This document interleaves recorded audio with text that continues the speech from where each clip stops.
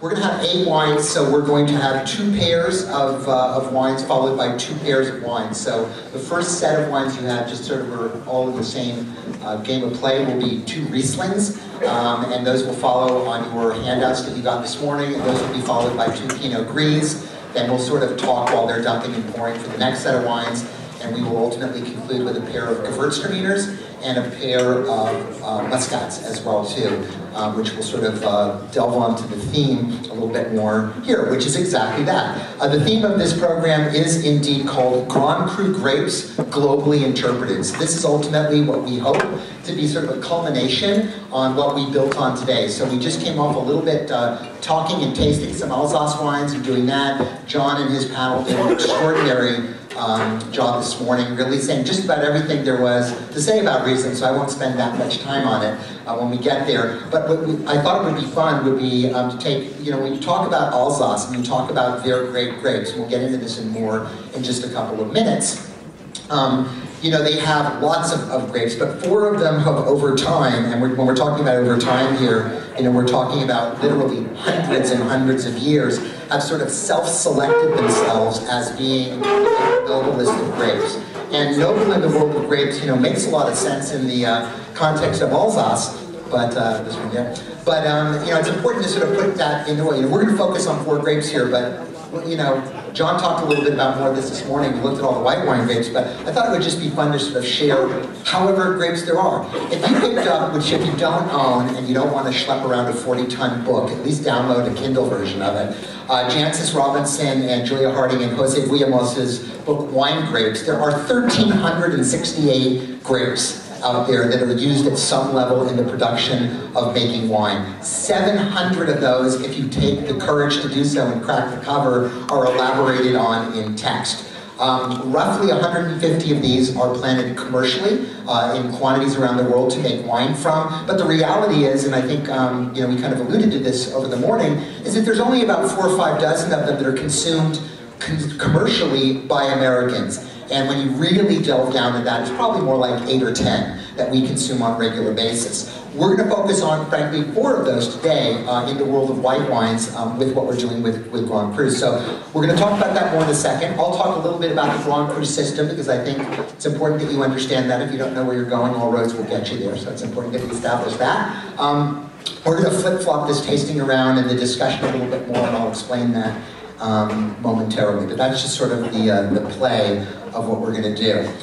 So just to give us a sense here, I just gave a list down of a bunch of white wine grapes that you find there. It's important to note that 90% of all the wine produced in Alsace, that would be from the dessert wines to the cremant to the still wines, table wines, are made from white wine grapes. That's probably not astonishing to some of you, maybe astonishing to some of you. It's probably most astonishing to me because that means that there's about 10% that are made from Pinot Noir or red wine grapes too. But the lion's share of what we associate in this part of the world is white. And when we speak to the noble varieties, those that are allowed to be used for the production of Grand Cru, that would simply be 4. And those would be Riesling, Gewürztraminer, Muscat, and Pinot Gris, although other grapes like Pinot Blanc, which also goes by Klevner, or Auxerrois, which occasionally is confused with Pinot Blanc, Sylvaner, Chasselas, etc. Lots of different grapes there. And even grapes like Chardonnay and such are planted there, although legally not able to be bottled under varietal names too. Then the system itself is pretty cool. And how many of you are actually familiar with the Grand Cru system as it pertains to Alsace? Raise your hand. How many of you are not? Which is okay too. Raise your hand. How many of you would just like a beer right now? You've had enough about wine this morning. You're in a great land of microbrew beer. Give me an A. Okay, well let's talk about it. The system of the Alsace Grand Cru, it's important to remember that this part of the world, which as we know sort of is in the northeast of France, flanking Germany, and depending on what year you are, maybe part of Germany, because it's gone back and forth as we know over centuries, is an area that sort of shares at once both parts of the culture. Because of this ongoing back and forth part, they've been kind of a little bit like the ugly red-headed stepchild there, in that their wine culture was not as embraced early on, and they were amongst the last region of France to have an official appellation system put down to them, despite the fact that, as I mentioned earlier, grapes go back for centuries, and in fact many of the best sites, the 51 Grand Cru vineyard sites that we use, for the Grand Cru system are known since literally the 14th century. So the system itself was established in 1975 with an initial selection of roughly 24 grape vineyards. It's been expanded, as you know, since 1983 when it was activated, to 51 vineyards these days. Some people will tell you 52, some people will tell you 50. It is 51. And there are various different criterion that are considered within that. First of all, we sort of established one, that there are only the 4 varietals that are used. Within those, to make a wine from a Grand Cru classification status, there are certain expectations that you have, which is to say they've got minimal sugar levels, they've got minimal ABV levels that are there, mandated low yields, they must list the vineyard on the label, etc. So very much, as is the French, and also obviously deferring to their Germanic neighbors, very dictated about how you go about things. Again, the 4 grape varieties. But the vineyard itself also has to have certain additional criteria that is quote-unquote understood. Criteria number 1 is that it should yield superior wines. Well, duh, that makes sense on a cru system. Number 2, that it should have some historical relevance. It should be understood for an extended period of time, either as a, probably mostly what we would consider, if you know the French term, lieu-dit, or spoken place. A lot of lieu-dits that even are not classified are still renowned as having a great historical value to them. They should be reasonably homogeneous across the vineyard, and probably the most important thing to me is that they should have more than one owner, which is to say that various different people, much along the way having Grand Cru and Burgundy, are able to produce superlative wine out of the same vineyard. So that would be great. But there's a lot of, there's a lot of naysayers out there. There's a lot of people who want to puncture holes into their Munster, if you will, to do that. So first of all, not everybody who has the right to be involved chooses to be involved. There are people that have the ability, because they work out of a particular vineyard, to put Grand Cru on the label, but they decide for whatever reason not to. That could be because they have their own name that goes back that they like to do for a long period of time. It's like these sort of so-called lieu-dits. Clos Saint-Une from Trimbach would be a great example of a wine that has the capacity to label itself as a Grand Cru, but has chosen not to.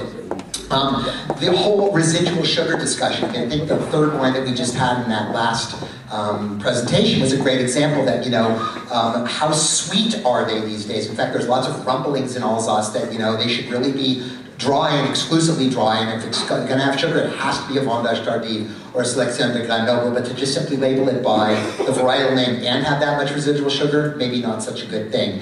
So that's a big thing. And then also, one of the neat things about Alsace is that they've always had Grand Cru panel classification. So that somebody's actually tasted it, approved it, and said, yes, indeed, this is representative of what a Grand Cru is all about. Well, these people have not been known to be 100% accurate at all times. Some people will take a little money out of that, I don't know. But needless to say, that's an issue. And then there are, of course, exceptions to the rule, such as the, 2006, they decided that the Sylvaner could be a Grand Cru coming out of the Zotzenberg vineyard. So, again, lots of opportunities for Swiss cheese. So just something to think about as we do that, despite the fact we're not going to be in Alsace today. So before we actually start tasting, we were supposed to, my envisioning of this, for those of you who are, I go back to the period of pteranodons and short-armed dinosaurs, and one of my favorite things growing up was watching Monday Night Football, right? Howard Cosell, Dandy Don, and Frank Gifford. So I had this great idea that I would be Howard Cosell, and I would have my 2 panelists there today. Well, unfortunately that flanked off on me yesterday when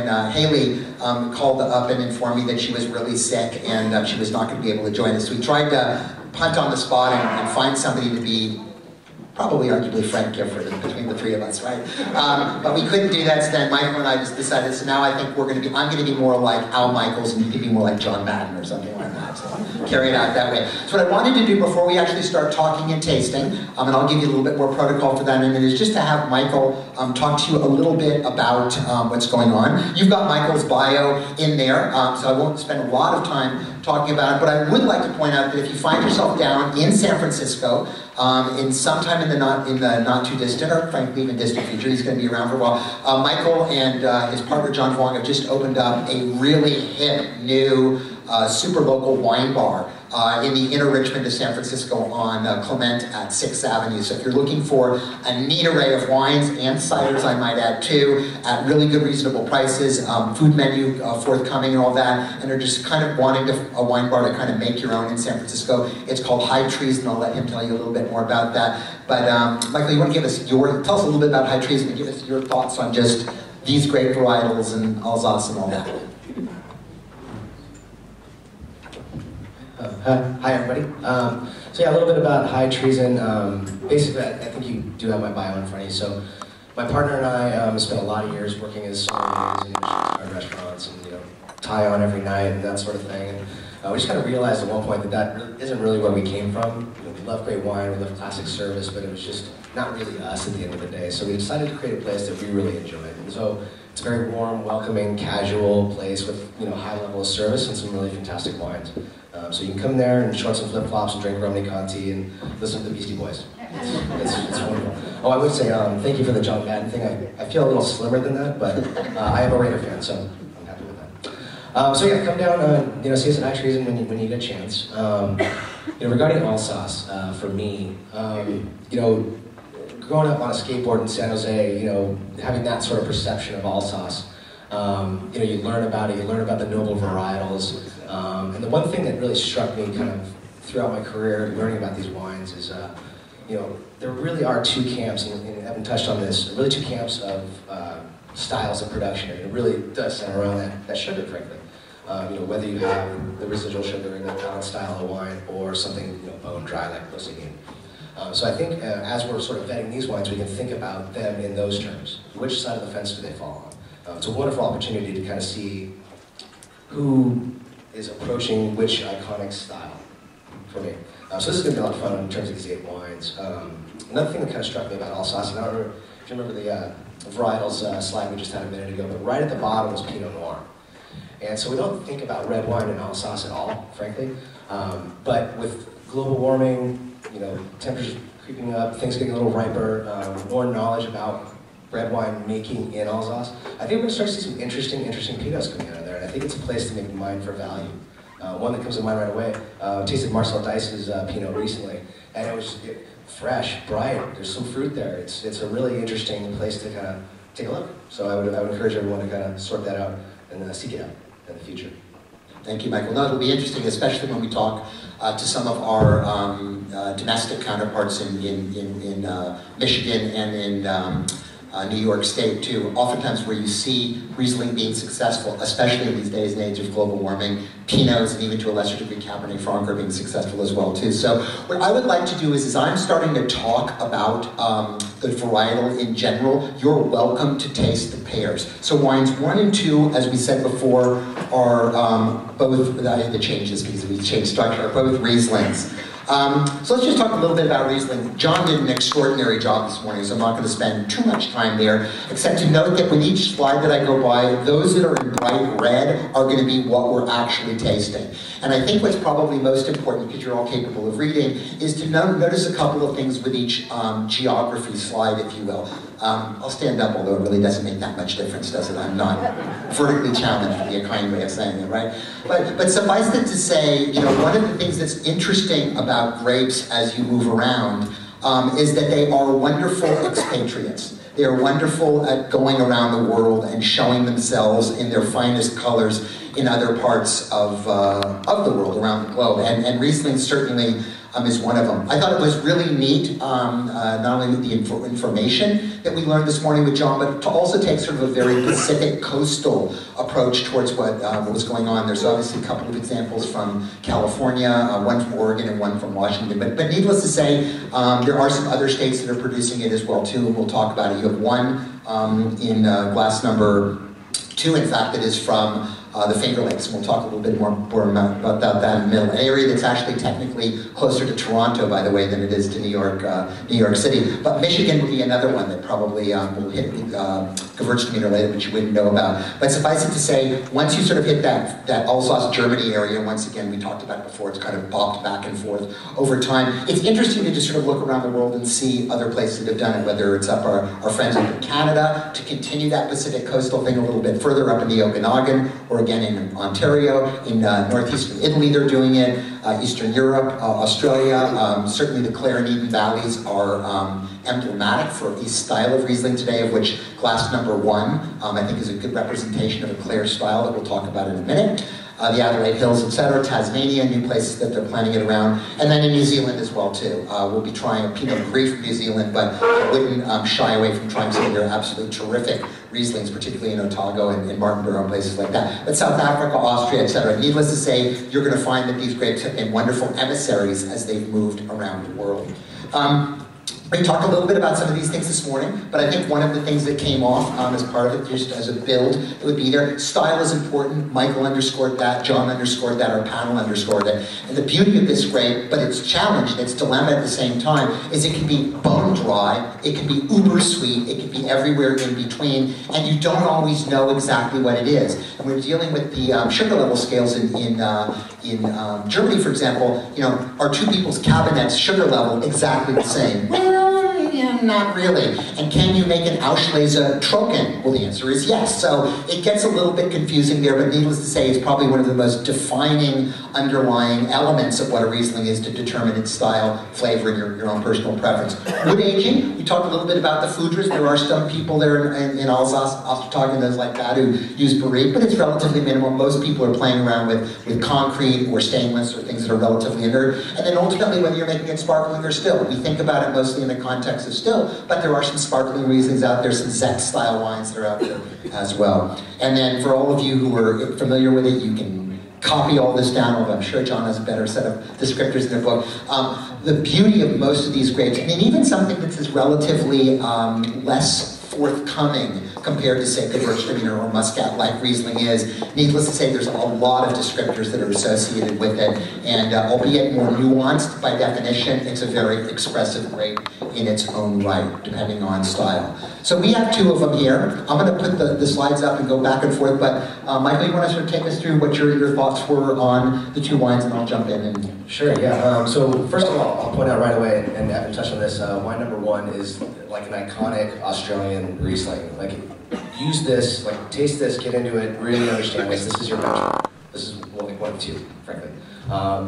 For me, it's always very high-toned, laser-like acid, just, it's like shooting you with a laser, right? While wine number 2, which is actually aged in oak, also dry, but comes to you more like a dodgeball, right? It's a little rounder, a little thicker, kind of hits you in more places in terms of texture.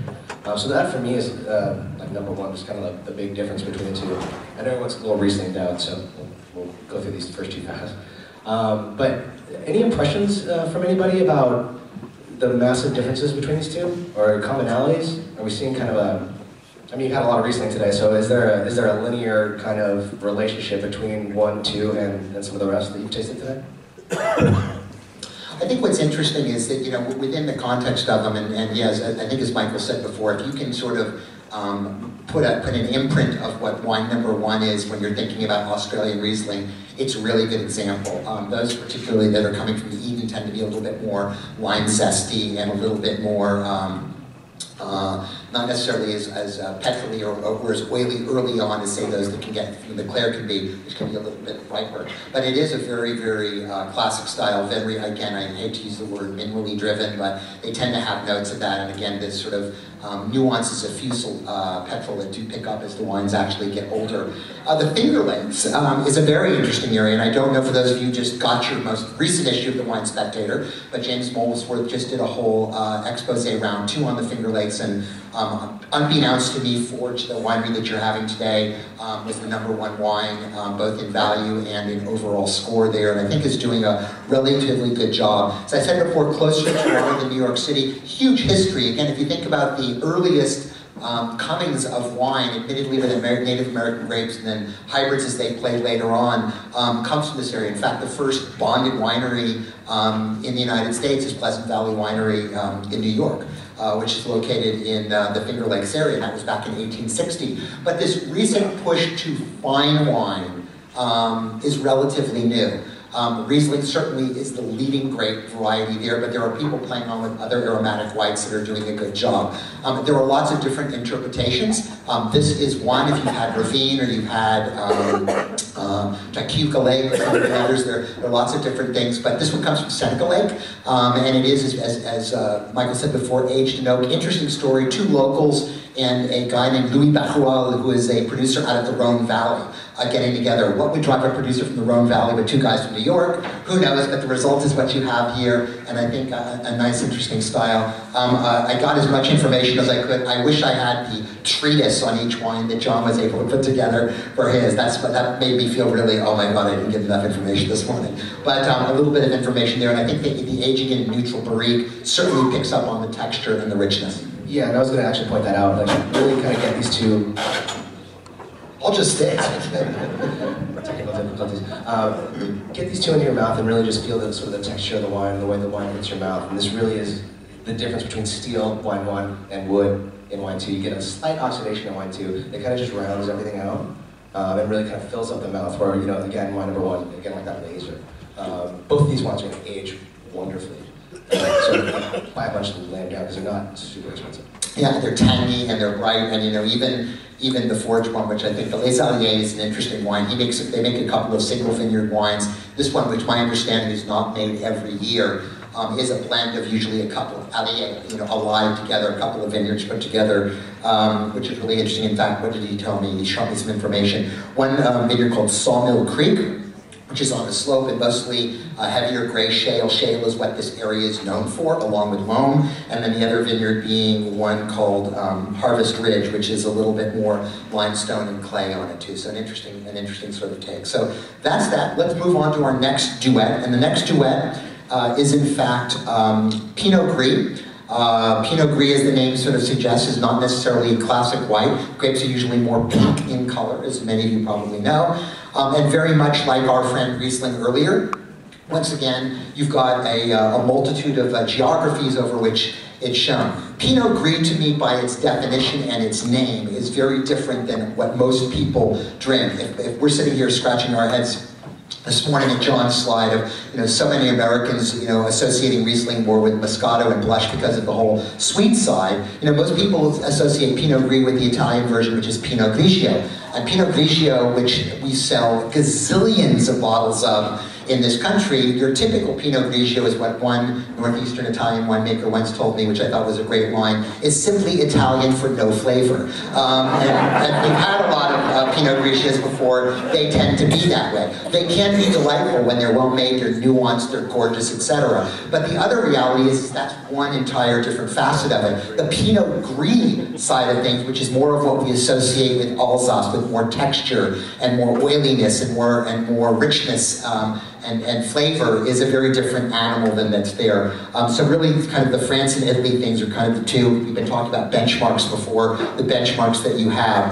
California is kind of all over the place. You have them that are richer and style, but you have some people that are clearly doing more Pinot Grigio-esque things. But what I think is really interesting about what our friends are doing in Oregon, and again, if you're not tasting both of these 2, please do so, is Oregon kind of has their own style, which I'll talk to you more about the style there, but it's kind of an Oregon-esque style, which is kind of a tweener, somewhere between what's going on in Italy and what's going on in Alsace, both in the Willamette, notably, but also in the Umpqua valleys and places like that. And then, as we know, under different pseudonyms in Germany and Austria, Eastern Europe, in New Zealand, we're going to talk about in a minute. We're lucky to have the New Zealand winemaker here to even come up and say a few words about it. So, stylistically, you know, similar choices. Once again, you could put these in wood or not wood. Oftentimes you put a Pinot Gris in a lot of wood, it tastes like a lot of wood. But if you use it deftly and they're older and all that, they can pick up on texture, add nuance, add oxidative notes, etc. Dry versus off-dry versus sweet, getting into that same argument that we talked about before with Alsace in general,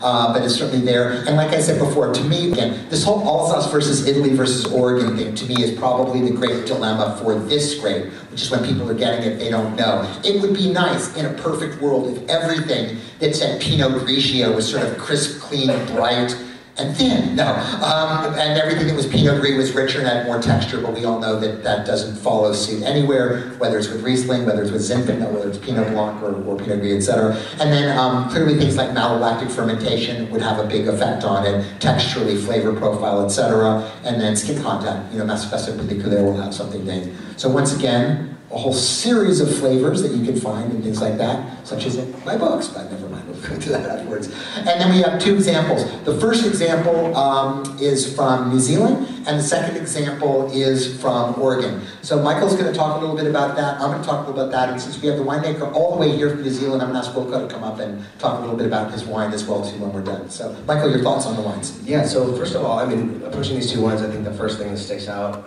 the color. Obviously, I think wine number 3 has a touch more color, and you got to remember it's Pinot Gris, so the grape itself, has that kind of copper tone to it. So we're seeing a little more extraction, we think, before you even taste it. You might put that in the back of your head versus wine number 4. So I'd invite you guys, because I do think there might be just a touch of sugar in wine 3. I'm not going to call it an off-dry wine or sweet or anything like that, but there's a little texture and weight there. I might invite you to take one of the Rieslings, kind of swish out your mouth a little bit, and start with wine 4. Before you address these. And this is actually a really, really interesting pairing in the sense that, in my head, I have this idea of Oregon Pinot Gris being just a little bit sweet. And this one from Erath is quite dry. It's really fantastic. I mean, we're really tasting the grape there. And then, we have obviously a somewhat different style coming from New Zealand. And I'll be honest with you, I don't have much of a benchmark or idea of what New Zealand Pinot Gris is. But I'm not. We're about to give it, yeah. No, I think one of the things that makes this particular event so wonderful is it is underscored International Alsace Varieties Festival, and I think one of the things we get to do is do that. So Wilco Landers, the proprietor winemaker of Dry River, he's going to tell us a little bit perhaps about this wine and also maybe what's going on a little bit in New Zealand with Pinot Gris. While we're doing that, you can be dumping your wines after you've tasted them thoroughly, so our team can be pouring the next quartet. While we're doing that, Wilco, talk to us. Thank you. I might just sit down, so I find a similar height.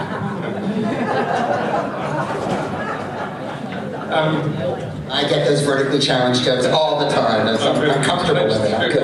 I'm good. Thank you for having me. 2003, 40 Pinot Gris.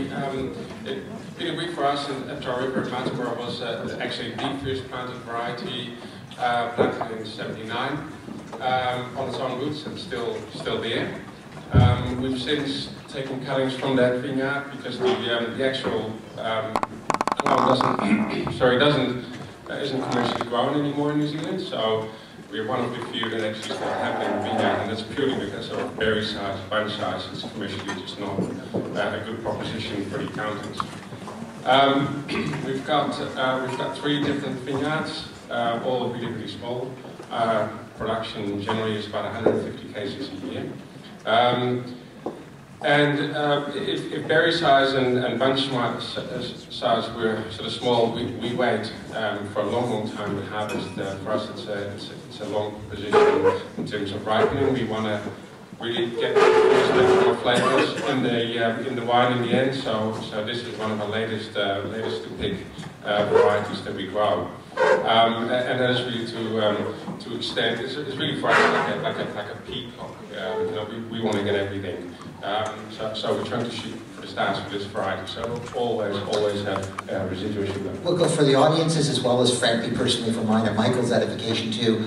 Is there a lot of Pinot Gris going on right now? Is there a movement to plant more of it? Is this style, which clearly seems to have a little bit more residual sugar, is that what the New Zealand style is? How does this all sort of shake out? Yeah, I think we're sitting a little bit on a limb with Pinot Gris as a producer.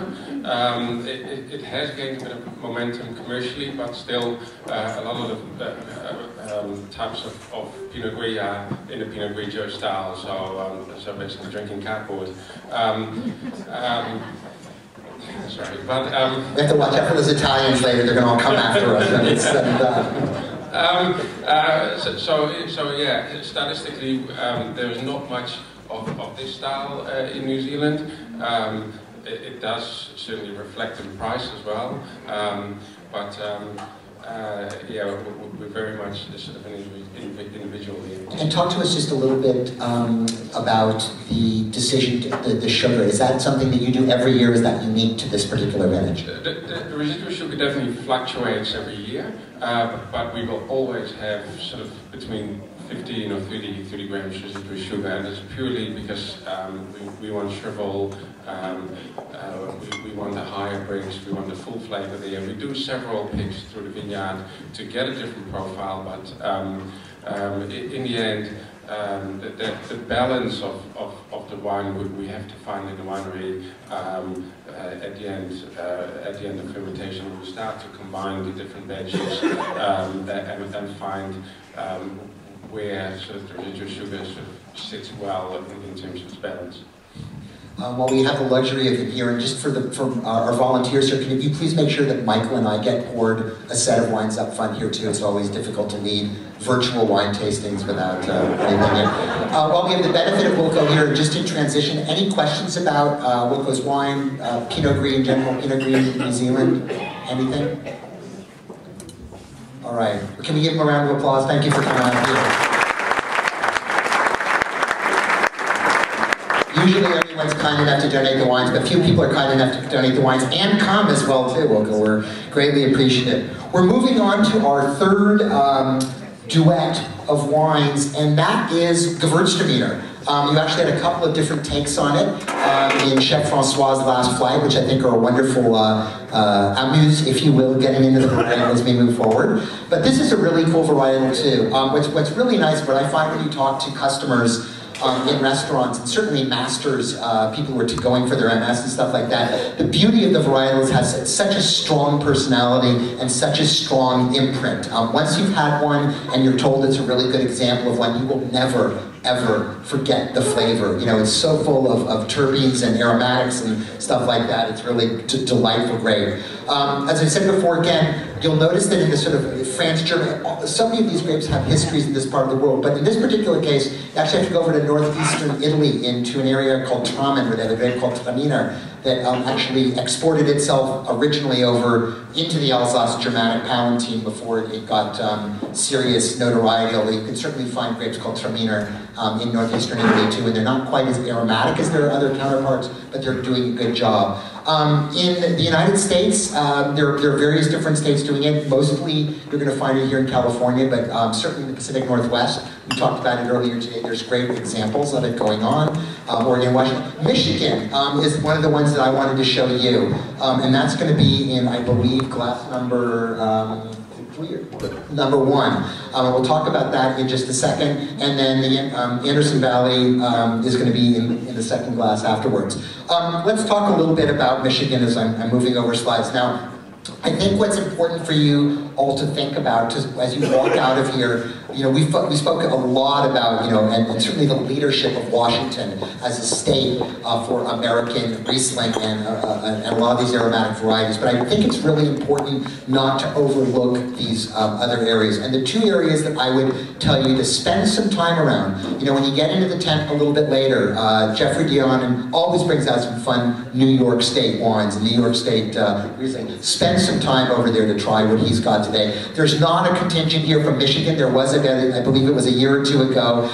Spend some time learning about these Michigan wines as well. In northern Michigan, in the Upper Peninsula, Old Michigan Peninsula, Leelanau, they're doing some really, really, really cool things. We'll talk about this vineyard more in a minute. Gewürz is pretty straightforward because it's so personality-filled when compared to a lot of the other grapes.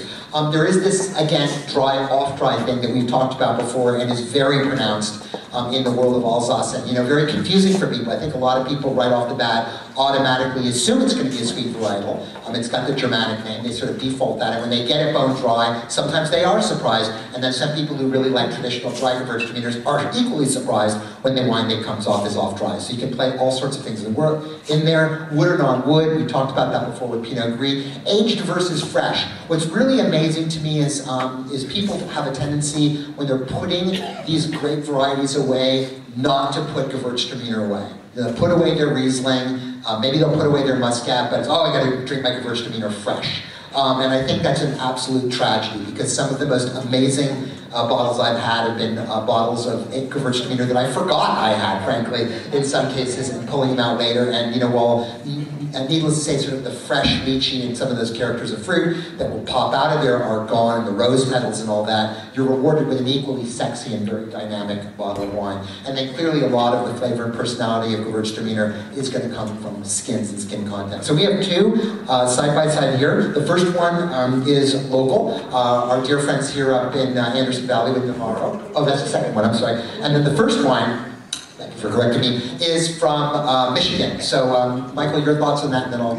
Yeah, we got it backwards. Okay, so the first glass of wine number 3 is, the first wine is Anderson Valley. I haven't tasted it yet. The second wine is... They definitely poured the Michigan wine at number 1. Your sheets may be different, but that's... Yeah, okay. Sorry. Michigan wine number 1, Anderson Valley wine number 2. Michael. We have some folks up front who haven't gotten any wines yet. The Gewürztraminer up front. Gewürzt up front? No one's looking at me. Raise your hand if you need it. All right, so... This whole section here needs a little Gewürzt love up here. So while we're waiting for you guys to be poured, I will touch a little bit on the ageability of Gewürztraminer, and actually the great Gewürztraminer that we have in this valley. My favorite tradition, or it used to be anyway, was to come up here, and the first place I would go would be Lazy Creek down the road, and I would ask for a bottle of their oldest Gewürztraminer. These things age like wonderfully. They just get more and more complex, a little more vinous. Those aromatics become a little less primary, a little more broad.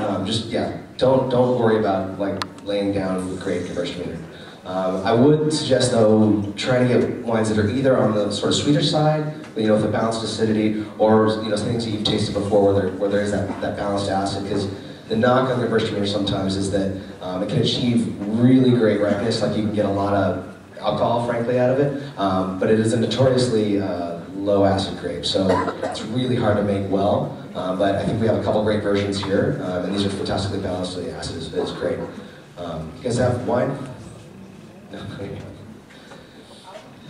Alright, well, so first of all, I would take a look at these, and again, we have a little bit of color in the glass, almost like the Dry River Pinot Gris that we had a minute ago.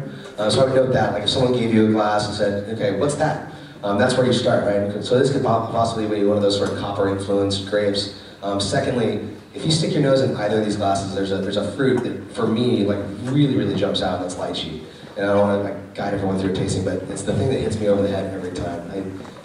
Gewürztraminer for me is very expressive, and it's for me kind of hard to miss in a blind tasting. So if you don't know lychee, just go to the store, get one, rip it open, smell it in the store, and then put it back, and then go get your Gewürztraminer and stick your nose in it. So for me, this is a really cool tasting. I've never had a Michigan Gewürztraminer before. This is a fantastic wine. This is for me one of the. There's been a few revelations, but this is definitely one of them as well. And then to have it, next to the Navarro, which is a sort of a benchmark, at least for Anderson Valley, in terms of how the Gewürztraminer should taste here. It's a wonderful tasting between the two. For me, what do we get aromatically differently between these two? Is there one that maybe sticks out a little more in terms of intensity? Yeah, first one. And for those of you who are sitting, how many of you have had Michigan wine before? Okay, a lot of you have. How many of you have never had a Michigan wine before?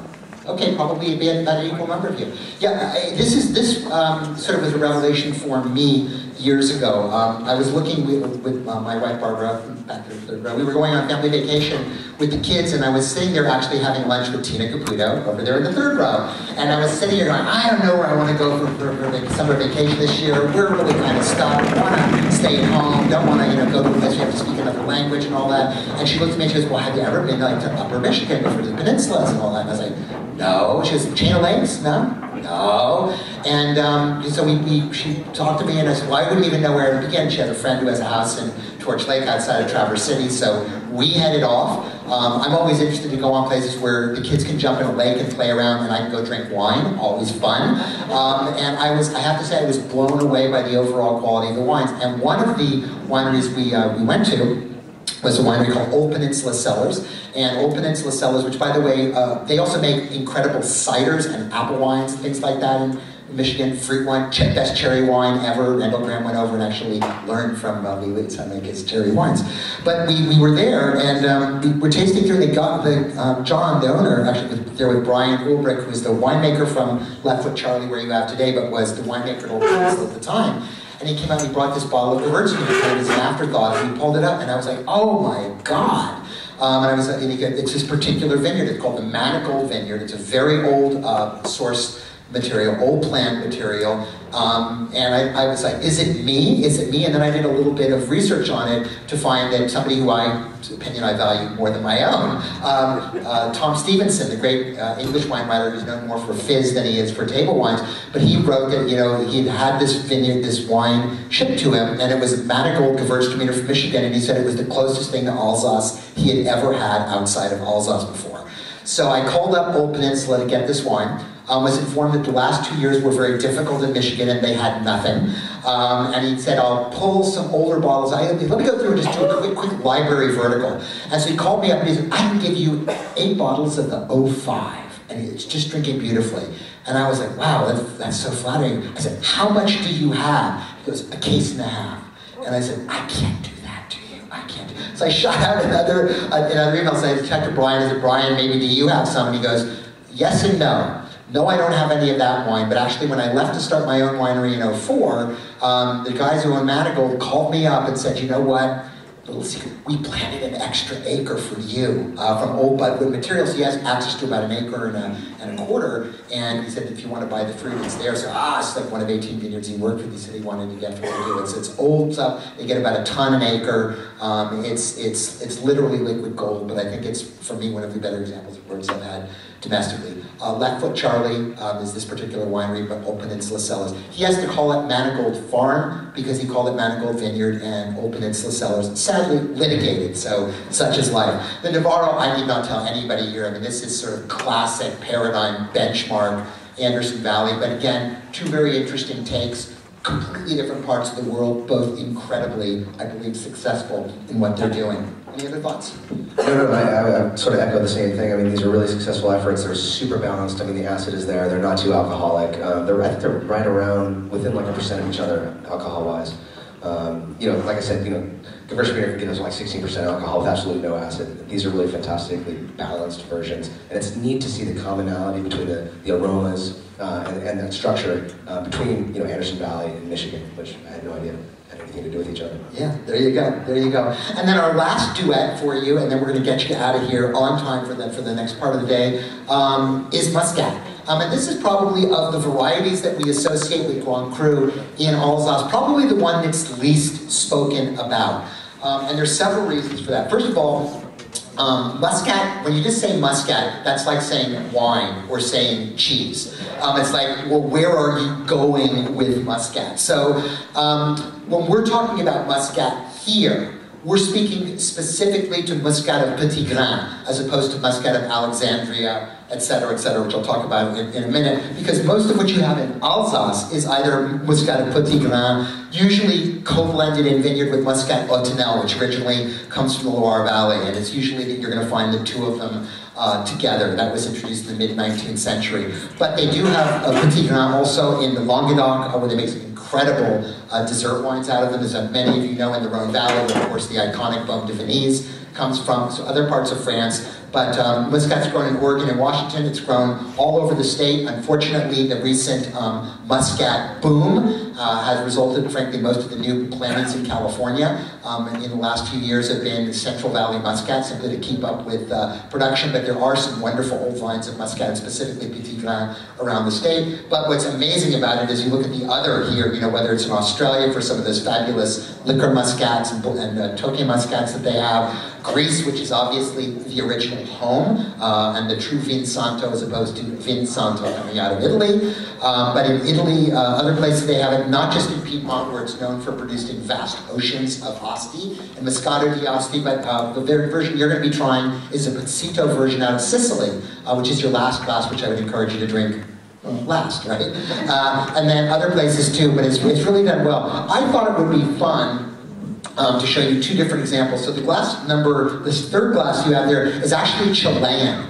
and we'll talk more about it in a minute. It comes from Itata in the southern valleys of Chile, so next stop, the South Pole, realistically, and then the Sicilian one, as I talked about before. Clearly, the biggest issue with Muscat, again, if Riesling has a dilemma, Muscat really has a dilemma. It's that people don't know what they're getting. So you don't know if you're getting Petit Grain, which is the noble one of the two primary Muscats, Alexandria, which is more of the workhorse one, but then they have Muscat Namborgo, which you know of as Black Muscat, which is a very popular one for rosé-style sparklers, for Quad Elysium, things like that. And then they have all sorts of other ones. Moscato Giallo, as you know, is a very aromatic version that comes out of Italy. Muscat R2 is another aromatic one out of Italy that's planted more in Brazil these days. Bailey, which is a sort of cross red one out of Japan, etc., etc. So dry off, dry sweet, same thing again. We're going to have one that's dry and one that's sweet as you're tasting through here. And then probably one of the greatest conundrums, is it fortified wine? Because some of the great dessert wines of the world are in fact fortified Muscats. Is it a table wine, or is it one of those, gazillions of gallons of frothy stuff coming out of northern Italy or coming out of Brazil, where it's very, very popular? Oak versus no oak, and then in the case of sort of some of these Australian styles, it's vintage dated or Solera blended type. Michael, your thoughts? Yeah, so I don't really need to spend too much time on wine number 3 because we all know Chilean Muscat, right? No, this is an interesting comparison. I mean, we really do have the spectrum of Muscat here. So for me, Muscat always has this like really interesting kind of, when it's done in a dry style, this sort of like fresh egg kind of earthiness to it, and I think we definitely get that here. I've never had a Chilean Muscat before, but I think this is fairly successful. The next one, this is kind of what we always think about Muscat, right, where it's going to be sweet. Really wonderful version from Sicily. The commonality here, do we get, I mean, what do we think about, aromatically between these two? Is there a relationship here, same grape, or is it just a completely different animal?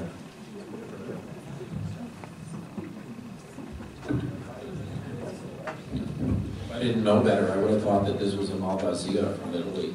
It's not as intense as the last one. Yeah, no, what's interesting here, and part of that is the whole pasito thing. They do the air drying much like you would for Vin Santos and stuff like that for 40 days before they crush it in tanks, so it picks up. But no, it's not that. And also, I think when we think about southern Italian Muscat, it's usually Alexandrian that's coming from Lipare or Pantelleria, and not necessarily the Bianco that you see there. The Itato and Planeta, by the way, terrific producer in Sicily for all wines, much less the Pasito di Nonno. But the Itato one is really interesting, and I think you're going to be seeing a lot more dry. There is a boatload, multiple boatloads of Muscat in South America, in Chile and in Peru, and most of it is distilled to make pisco, as probably many of you know.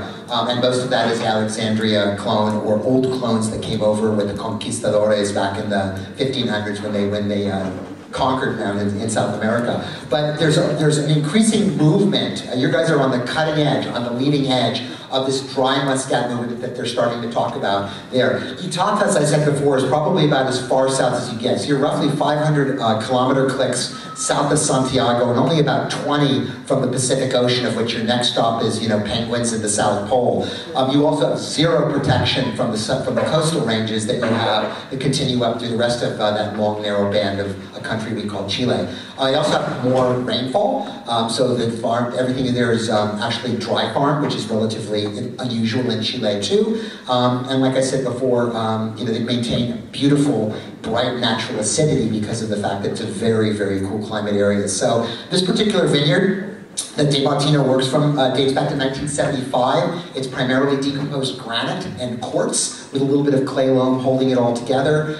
It's completely on its own roots. Most of everything in Chile these days is still own-rooted, mucroned directly into the ground, and there are some vines on this site that go back 150 years, although the lion's share of the vineyard was planted, roughly 50 years ago. So fun take, very musky in that sort of classic sense. And then obviously you've got the much more perfumed, lifted, sweeter style there. So just two very, very different takes on a variety. Chileans, hard to get information, and they said they don't make much of it. That was all I could get. So we'll have to live with that as their production data. Any questions about these wines or any of the wines? Any questions for Michael or myself? We've got probably five or 10 minutes before I turn you loose. Or if you don't, I'll just turn you loose. But if you have any questions, you can play Stump the Sommeliers. We always like doing that. Don't ask us about Uncorked or any of our friends on TV. Yeah.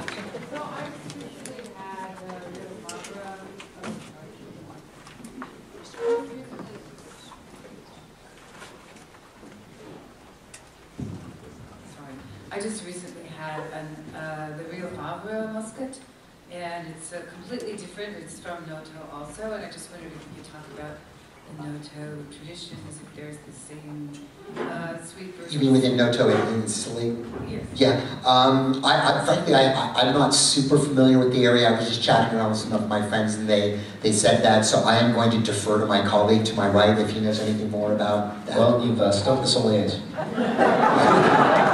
First question, geez.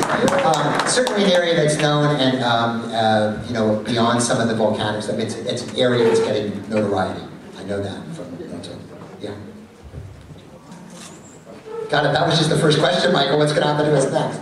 Any other questions? Yeah, over on the far side here. When you get a Moscato,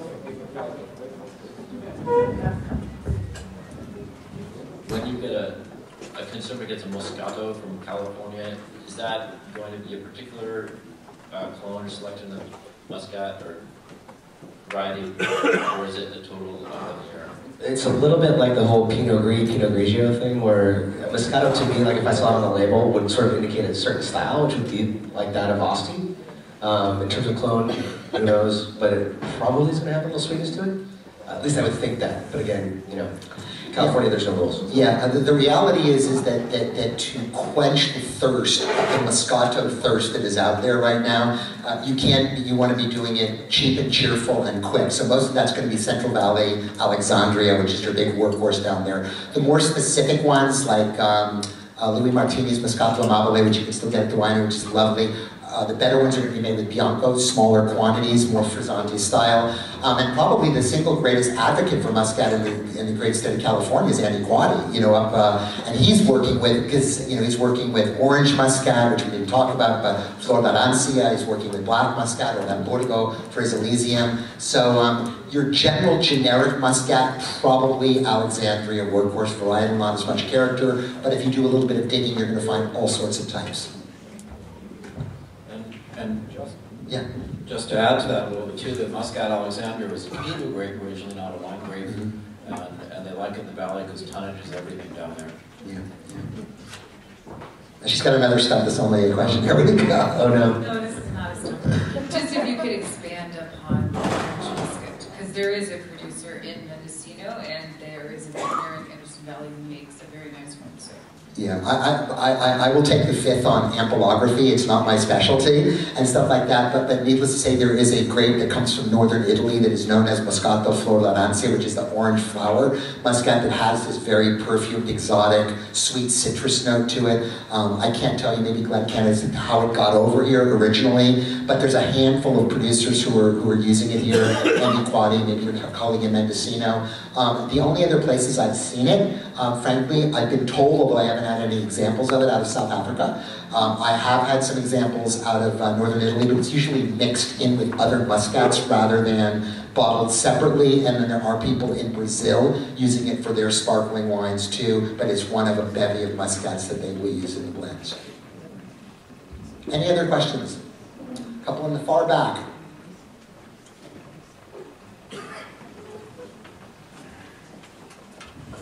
Hi, can you hear me yet? Yeah. First thing to say, I really enjoyed the session. I thought that was really tremendous. Thank you. I'd like to kind of move back to the beginning because we've drunk 8 wines and we've probably forgotten about some of the things you said at the beginning.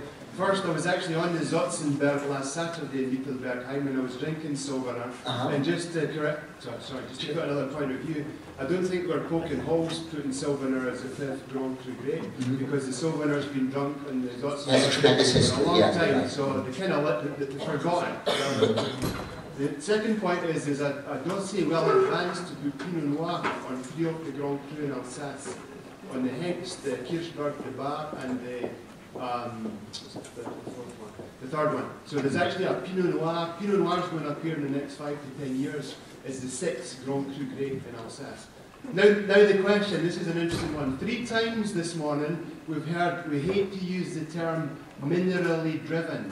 So this is a question for you two guys. Why do you hate to use the term minerally driven?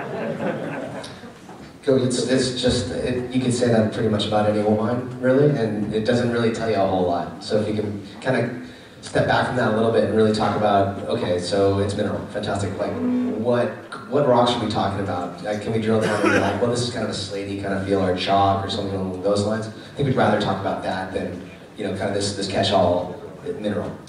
Yeah, I would echo what Michael was saying. I think it's become very convenient to hide behind the sort of curtain of minerality as a generality, whereas if you could be more specific, stony, slaty, chalky, limey, whatever, that's more helpful. Having said that, and actually I believe that in the current new version of the encyclopedia that Jensen's has just come out with, she actually tackled minerality for the first time in the whole concept of terroir. So I have not read that completely. I have not cracked the cover of that tome on my desk yet, but I'd encourage people to read it. It's reasonably amorphous. You ask a bunch of different people what their thoughts are on minerality and earthiness, and it's kind of like nailing jello to a wall. It's really hard to do. Terrific to know about the Pinot Noir. I was not aware of that, and I guess I probably misrepresented myself on the Salzburg, not so much for poking holes for it, more that it was just simply an exception to the rule that's been there, and to his point, has been around in that vineyard for a long, long time. A couple of other questions, and I know Glenn's going to give me the shoot it down thing, but if there's anybody else who has a last minute question, and again, we have a lot of questions about Muscat, but on any of the other varieties or stuff like that, probably not Riesling. I'll defer to John on that one, but anything else? All right. Glenn, I'm going to turn it back to you for any closing remarks and give it word to John. Whatever you guys want to do. Thank you very much for your attention and all that. And thank you guys for the opportunity. Michael,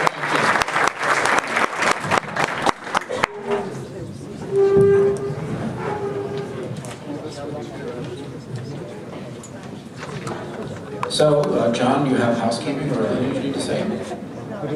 I do have a little bit of housekeeping. So the grand tasting starts at 1 p.m.